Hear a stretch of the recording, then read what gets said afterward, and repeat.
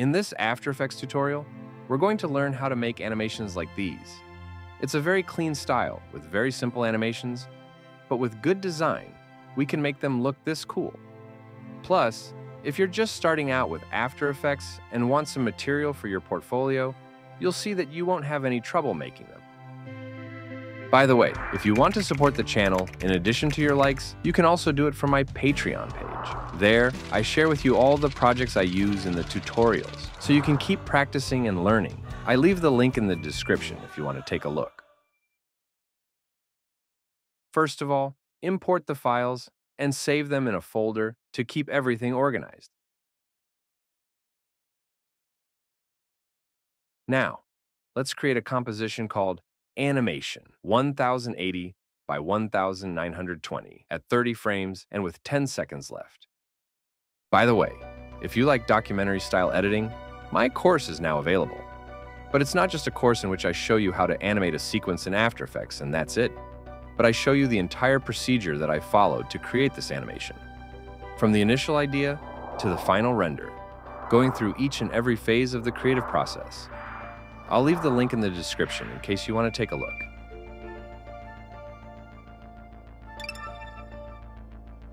Right-click and create a background in the color that best suits our design. Bring this Photoshop file into the composition and scale it to 75%.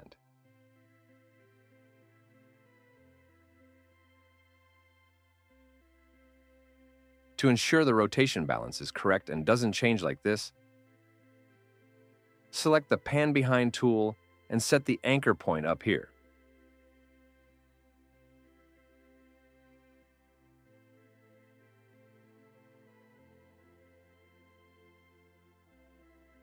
At the beginning of the timeline, we set the rotation to 25 degrees and mark a keyframe. We advance to the second and set it to -25 degrees. At the fourth second, we copy and paste the first keyframe. We smooth them, and by right-clicking on any of them, we set the influence to 60%. We should have a curve like this.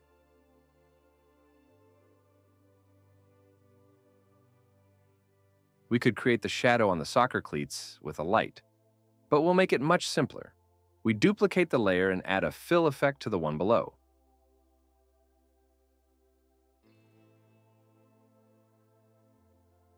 In this first keyframe, we set the rotation to -18 degrees. Here, -18. And in the last keyframe, we copy and paste the first one.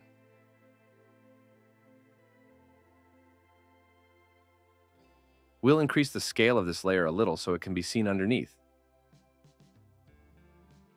We'll set the shadow color to black. Lower the opacity to 20%.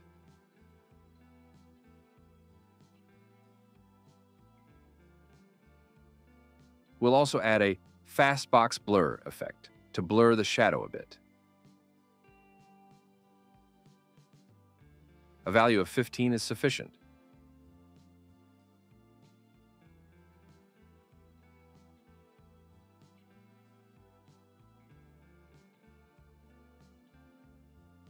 Now we can bring in the player's image, adjust it properly to the base of the composition, and add the hue and saturation effect.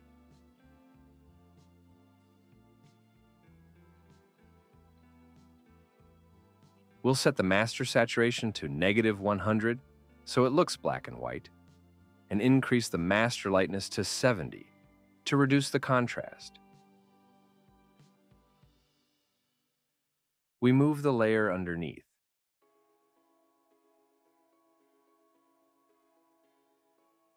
Without having any layers selected, we use the pen tool and make a shape like this.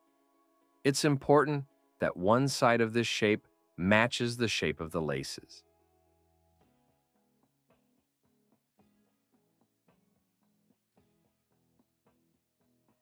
We rename the layer Matte, and with the pick whip, we parent it to the soccer cleats so it has the same animation.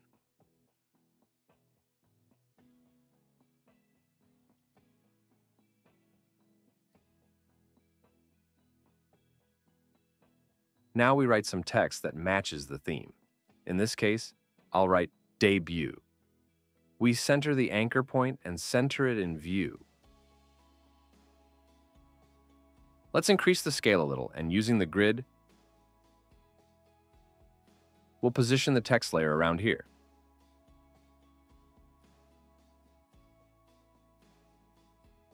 With the rectangle tool, we'll create a shape like this.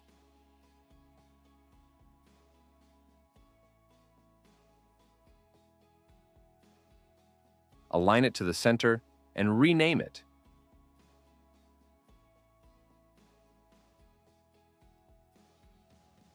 If we want, we can change the color of this shape.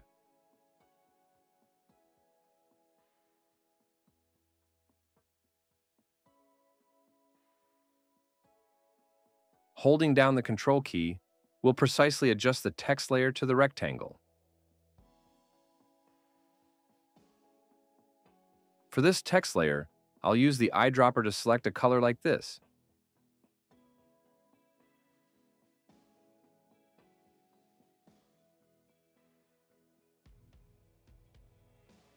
I'll duplicate the layer, and in this copy, I'll write the date Messi debuted with the Argentine national team.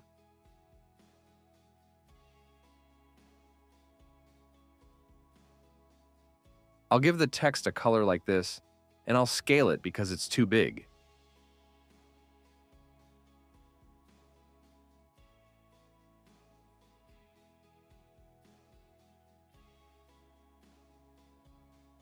I'll paint these 3 layers the same color, and now with the Pick Whip tool, I'll alpha matte this shape. And that's how we achieve this cool text reveal effect.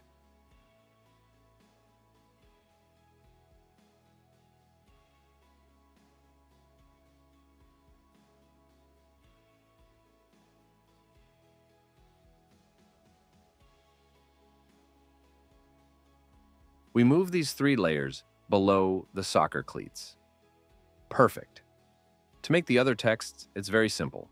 Just duplicate them and invert the alpha matte.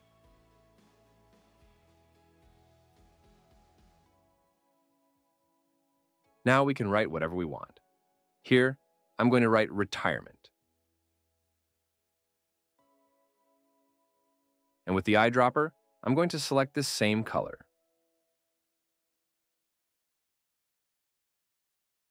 We duplicate this layer, change its color, and invert the alpha matte. Here I'm going to write World Cup 2026, which is supposedly when Messi will leave the national team.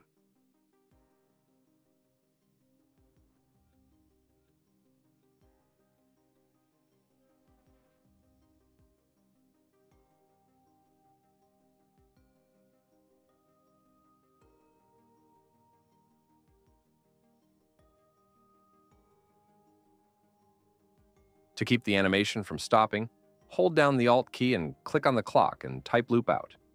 This way, the animation will last the entire duration of the composition.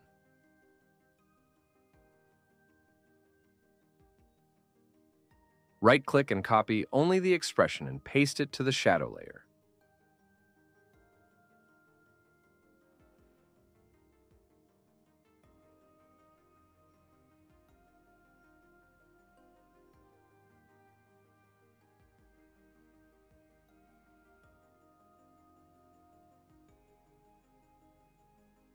Note that the loop doesn't match.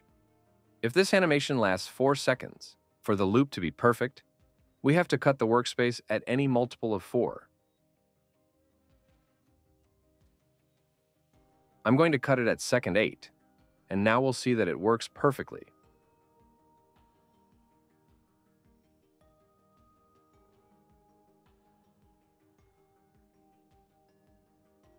We select all the layers and convert them to 3D.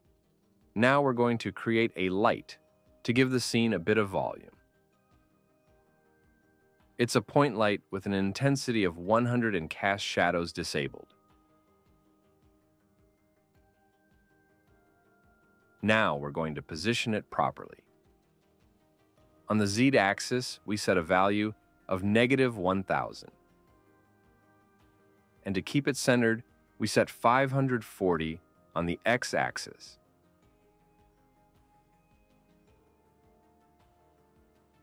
For my taste, it looks much better with the light, but this depends on the individual. We're going to create a shape like this to slightly improve the design of our composition. We'll center it and move it up.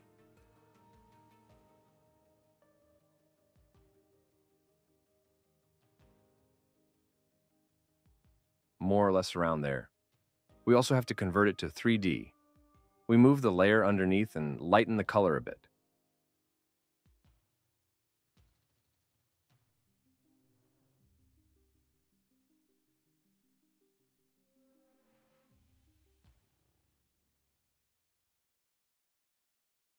With a right click, we create an adjustment layer and add the curves effect to give it a bit of luminosity.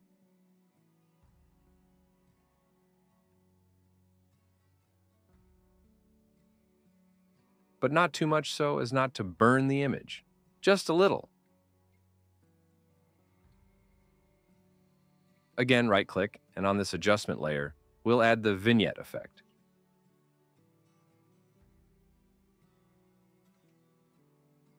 We'll leave it as it is by default and lower the opacity to 10. Well, 20, I think it'll look better.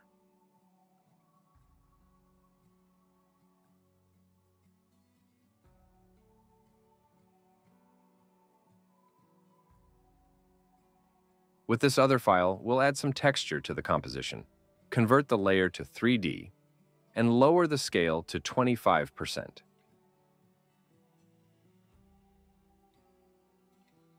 To fill all these empty spaces, we'll add the CC reptile effect and increase the pixels on all sides.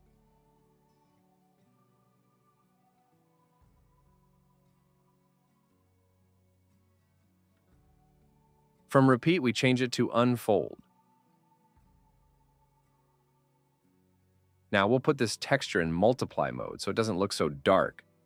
We'll lower the opacity to 10.